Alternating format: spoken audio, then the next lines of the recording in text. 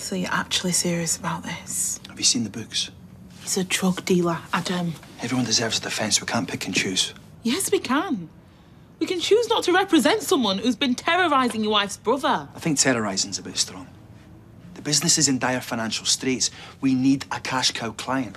And what's Sarah going to say when she finds out you're planning to milk Damon for all he's worth? I'll cross that bridge if and when I have to. Oh, you will definitely have to.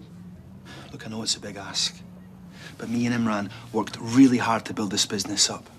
I feel like I'd be letting him down if I wasn't doing everything I possibly could to save it. It's not you who's going to have to be stood in court defending Damon. I know that, but I know how good you are. Now you're just blowing smoke. Look, I know how much you relish a challenge.